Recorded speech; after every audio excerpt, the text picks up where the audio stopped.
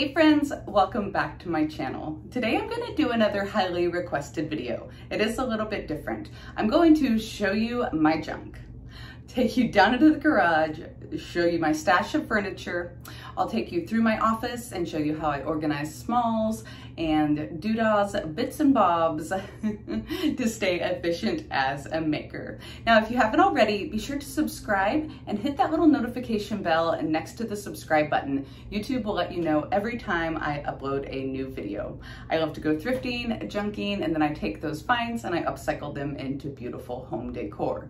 You can find that home decor and the products I use over on my website, upcycledbybrie.com. But I will leave all of that down in the description box below because we need to go get organizing.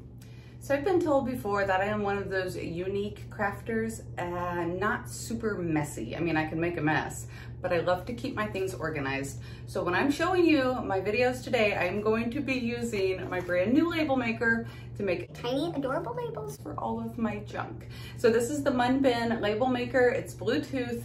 It's going to connect and sync up with my phone. Super easy to use. I'm gonna get it fully charged again and we'll show you how to use it. There's gonna be some special promos down below in the description box, so make sure you check that out as well. So here is a look at my wood stash amongst a few other storage things. My power tools will line up right here in front of the wood. I noticed for sure that this could use some organization. I do this type of cleaning and organizing every few months or so. I'm rearranging all of my wood stash, cleaning the shelves really well, and putting it back in a way that I can see everything when I'm looking at the shelves. I also will stop and write down ideas as they pop into my head while I clean. I keep my bits and pieces of metal down here as well, so I like to go through those, check and see what I have, get rid of any trash, and get inspired. Notice I am wearing my Craftsman gloves. I don't want to cut my hands on all of this rusty metal.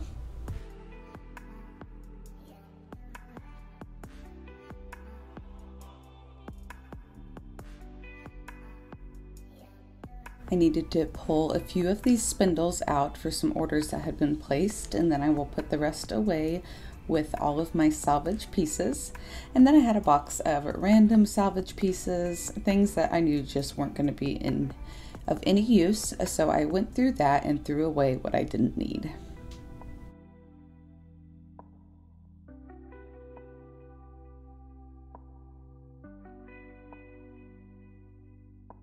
These are the little pieces of scrap I do keep.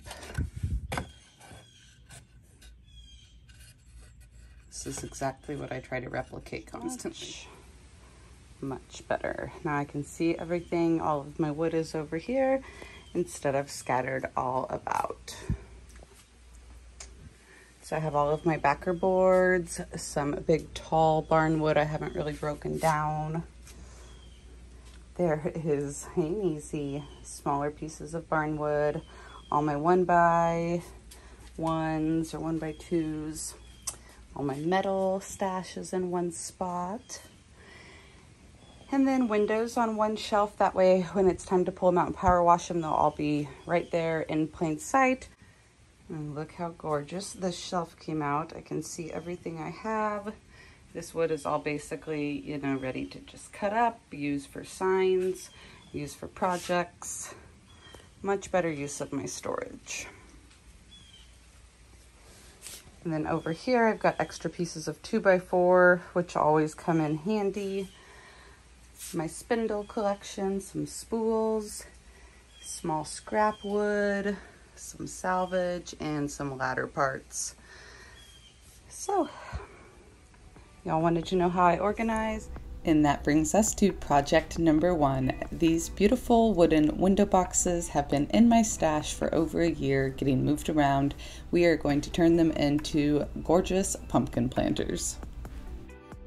Today I'll be using Sweet Pickins milk paint. I have the color Lantern and the color Pantry Door. Pantry Door is the gorgeous green, Lantern is the black. Now milk paint is a powder form. You mix it up a 1-to-1 ratio of milk paint powder to water. I'm using a blender here to help mix. You can also use a whisk or a fork if you need to. I always put my nice warm water in first and then my powder. I am not using any extra bond today since I am painting old raw wood. The milk paint should stick just fine. But if it's your first time using milk paint or you're placing your first order, I do recommend you order at least a sample size of the bond. That way you have it on hand if you need it. I'm using a plain old chip brush to apply this milk paint today. I don't mind if there's a little bit of texture through this paint. You'll notice the consistency I mixed it. It's not running completely off of the wood surface I'm applying it to, but the paint is also moving. So if you're finding that your paint's not moving around, it's probably too thick. If it's completely running down and off your project, it's probably a little too thin. You can adjust accordingly by adding more water or more powder. Just make sure you mix it well and always let your milk paint sit for a couple minutes before you use it.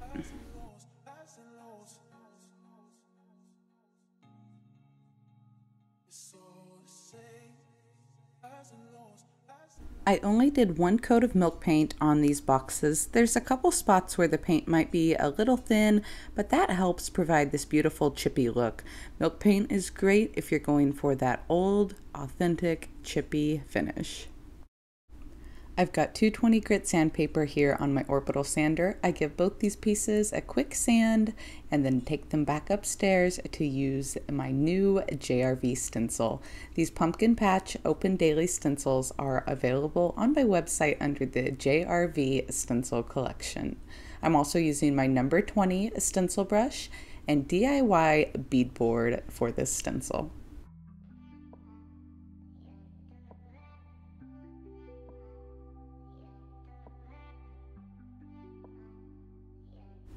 When you're stenciling, you'll get just a bit of paint on the tip of your brush and you'll offload most of that paint onto another surface. Working with a very dry brush here, I'm pouncing up and down on my pumpkin patch stencil.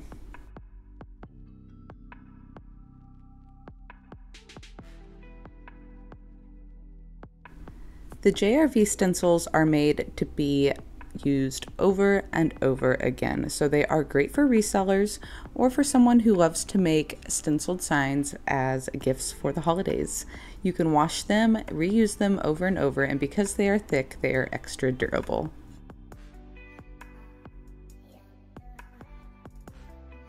Got a little bleed through there on that first P because I forgot to offload, but no worries, I'm going to sand it back.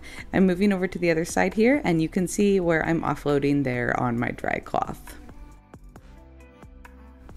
And you'll notice I'm creating my own design with the stencil. You don't have to use it exactly as it's laid out. You can mix and match your stencils for a unique look as well. The options are endless.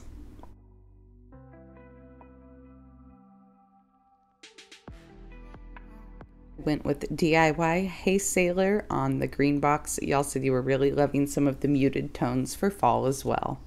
Now I am taking my sanding block, just giving this stencil a little bit of a scuff sand and giving it an antiqued feel. I'm sealing these pieces up with the Sweet Pickins Milk Paint Oil Wax. I will brush it on with a chip brush, let it sit for about 15 minutes and wipe it back with a clean cloth. On the black box, I'm using clear oil wax, and over the green box, I use the white oil wax.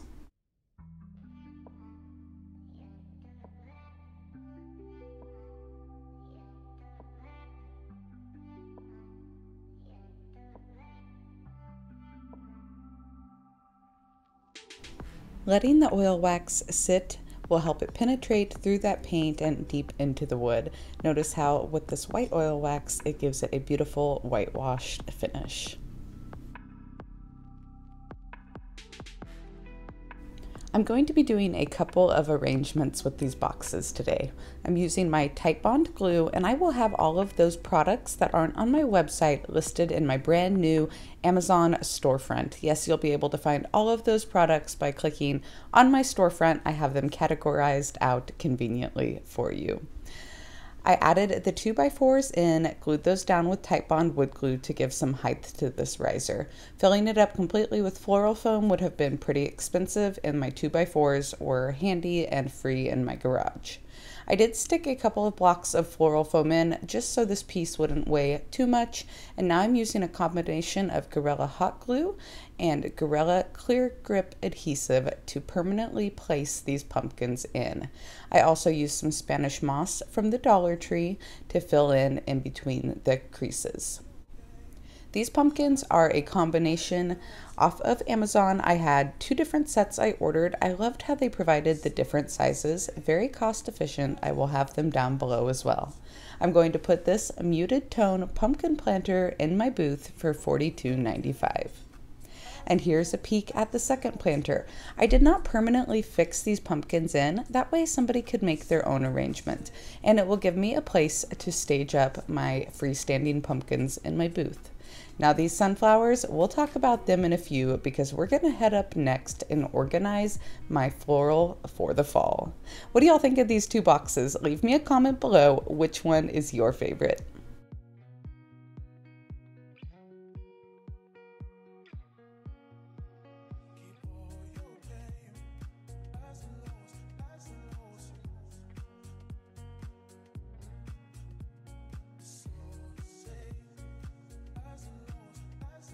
So let me know, does this happen to you guys? When I start cleaning and organizing, I get totally inspired, which is why I always craft my stash as I clean.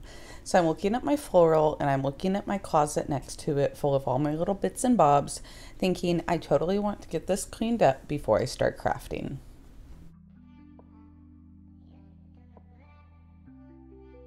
My spring and summer floral is pretty picked over here, as you can tell. I love to keep my seasonal floral in this shoe rack.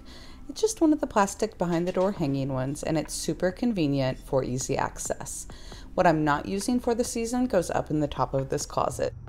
Now it is time to go through this. I basically know what's here, but I'm going to use these clear, I think they're, what, ice bucket? Yeah, ice bucket containers from the Dollar Tree. I had some floral in them, so they were covered in glitter, but that way I can see a little bit better what I have inside.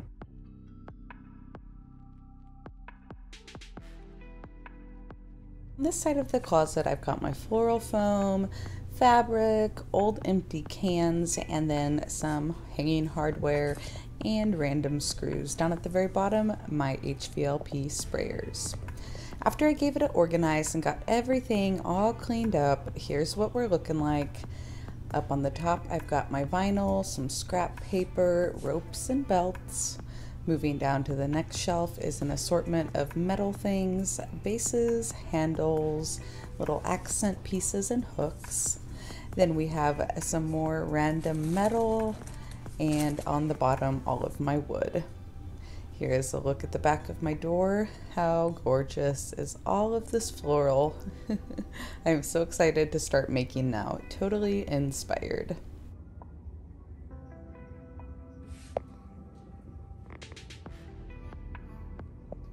I'm to print off some cute labels for my new containers.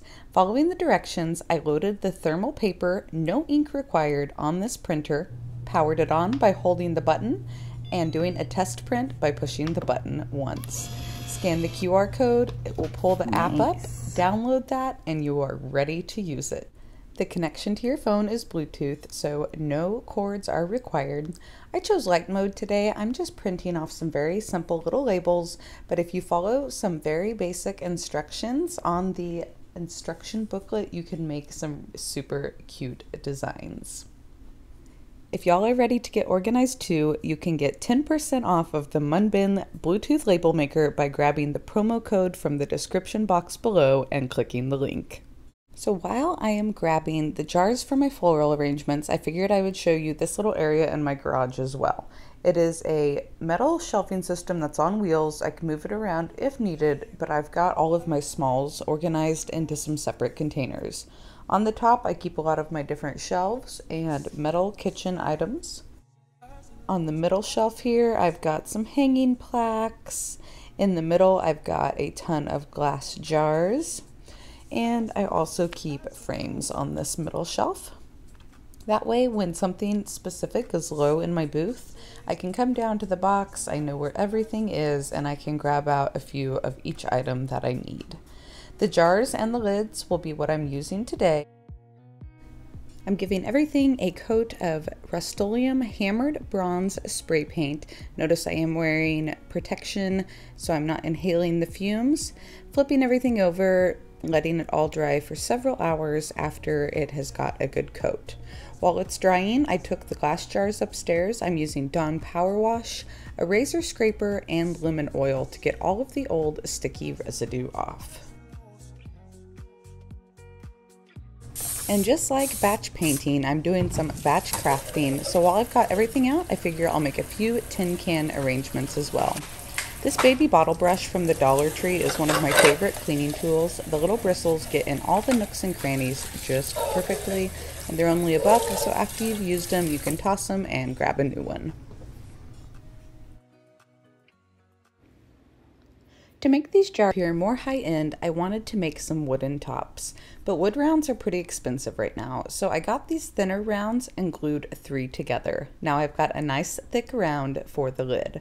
I stained them up with DIY Dark and Decrepit, and now I am gluing the wood lid onto the metal lid using my Titebond glue.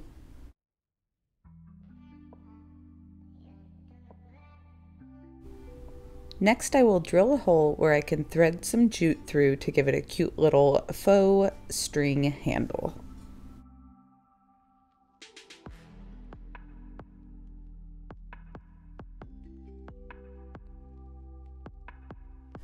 I threaded it through, tied a knot on the bottom, and glued it in place so it wouldn't pull through the bottom.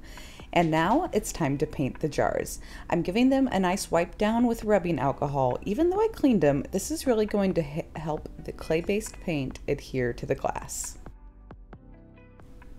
Now I'm using DIY Prairie Grey and Tarnished Pearl. I have been loving this color combo. It is giving me such a beautiful muted brown gray color. Mixing that up, and then I am using the original salt wash. I will have a link down below to find a retailer near you. The salt wash is going to add some texture into my paint. I want these little jars to look like faux Crocs because I have an exciting new stencil to show y'all. I'm using a Zebra fan brush that is down in my Amazon links as well, and it does fan out really nicely over this round surface and give me great coverage. After one coat, I have good coverage. There's a little bit of streakiness, so I do go in and do another coat where the paint is a little thin. And here are the stencils that I want to use on these jars. They are the brand new JRV Crock Minis. It comes with 8 mini designs. I'll be using DIY Hey Sailor to replicate that old beautiful blue ink that you find on the Crocks. I'm using a stencil brush from Walmart. I am waiting very patiently for the JRV mini stencil brushes, the small ones, to be ready. As soon as they are, y'all will be the first ones to know, and I will get them in stock. But it is giving me a beautiful pattern because those stencils are so amazing anyway. Now you see I'm mixing and matching again here with my stencils. The possibilities are going to be endless, you guys.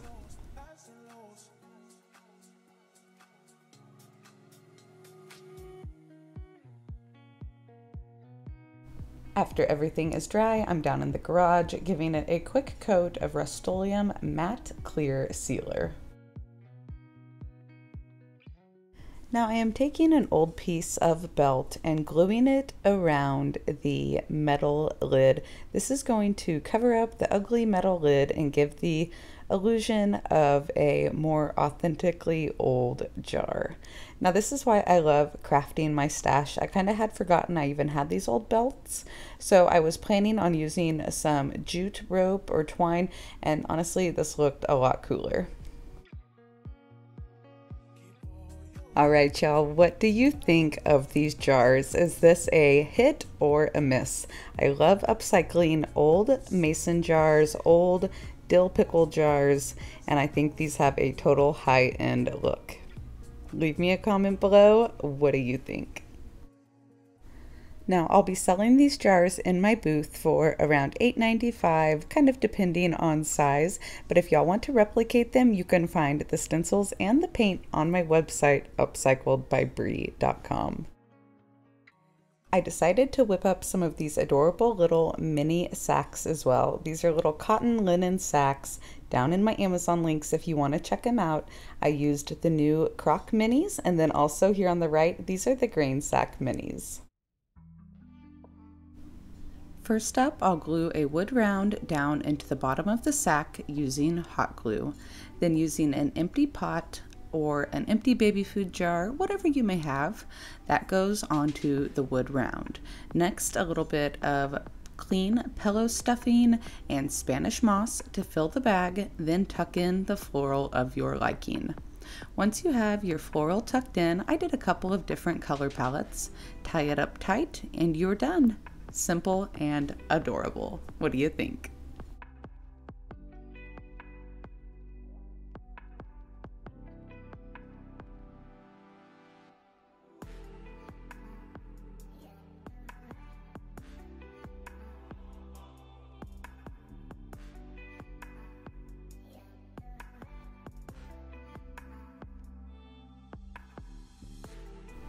Last project today, we are going to decoupage the tin cans. This is the JRV decoupage paper in newsprint. I love this one. It is vintage advertising, which y'all know has my heart. Using DIY Liquid Patina as my decoupage medium. Of course, you could use Big Top or Sweet Pickins Top Coat as well. Liquid Patina has kind of been my go-to. I'm applying the patina, gently smoothing the paper over the can and working my way around. Once it's on, I gently press it down, just using my fingertips, and then we do another coat of the liquid patina on top. The decoupage paper is 18-pound paper, which is thin yet durable, and of course it comes in the huge 30 by 20 sheets, but you can cut it down into smaller pieces for crafts this size. Once it's dry, I sand in a downwards motion around the edge to remove any of the excess paper. I have found this is the easiest way for me to clean up the edges. And then my favorite high-end tin can look.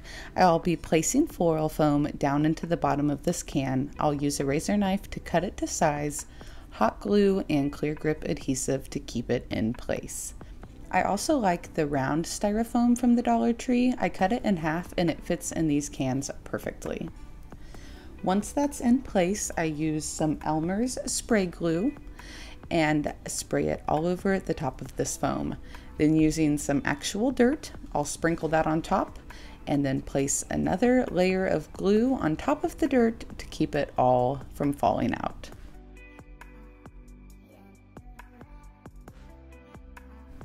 Once the dirt is dry, I place a single stem or two of the Walmart sunflowers in, and I love this gorgeous, realistic, high-end look. Now it's that time, friends. Let me know below which project from today's video is your favorite. I will have to say the pumpkin planter boxes turned out to be my favorite.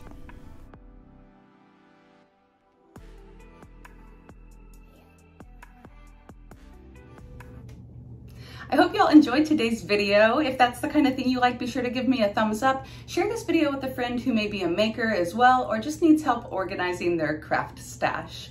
I will see y'all next time for another fun video, but if you haven't already, make sure you subscribe, hit that bell next to it so YouTube will let you know every time I upload. Again, you can find everything I used today and all of my flips on my website, upcycledbybrie.com. Till next time, I'll see y'all later. Bye, friends. How gorgeous this is. Okay, this is gonna bother me.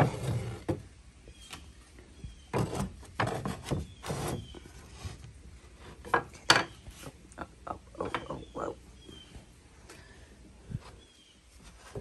A little OCD mixed in with ADD. All right. Oh.